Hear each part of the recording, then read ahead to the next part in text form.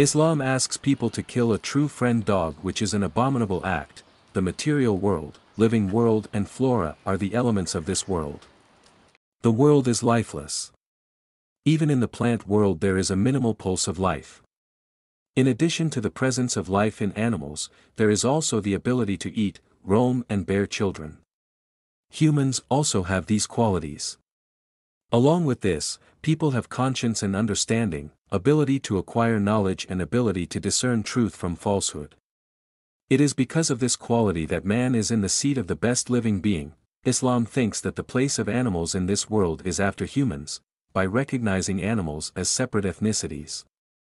The Qur'an says, "All the animals that move on the earth and all the birds that fly with two wings, they are all one race like you."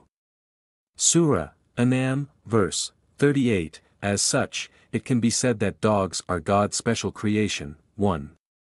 It is permissible to keep dogs for the purpose of hunting, guarding crops, guarding goats, sheep, etc., guarding houses, shops and offices, tracing the source of crime and identifying criminals.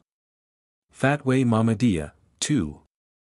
Keeping dogs at home as a hobby, taking care of dogs more than humans, and establishing human relationships with dogs is prohibited in Islam.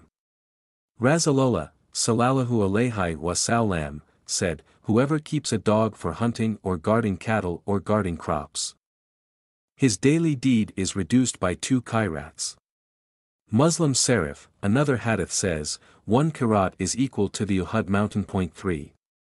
According to our Hanafi madhab, the dog's body is not impure. So if a dog touches someone's body or clothes, it will not become impure. But dog saliva is impure. If a dog pulls someone's clothes with its mouth, if the saliva gets on the clothes, then the clothes will become impure, otherwise it will not be impure. Ad-Dur Rul Mukhtar. 4.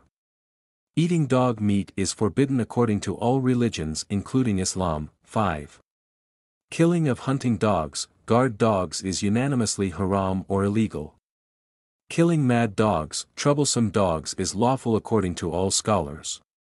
Killing dogs in normal condition is unacceptable in the eyes of Islam. 6.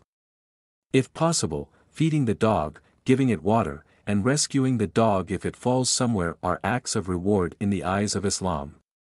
A pure hadith declares that an adulterous woman will also be granted paradise for feeding a dog with water. Rasulullah, sallallahu alayhi wasallam, said, "Once a thirsty dog was wandering near a well. He was dying of thirst.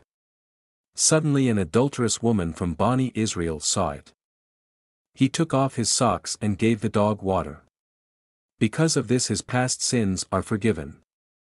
Bukhari Sharif, the reason why keeping dogs in the house is prohibited is because Islam's strict command regarding dogs is only that keeping dogs in the house is prohibited as a hobby. Hadith Sharif says, "The angels of mercy do not enter the house where there is a dog."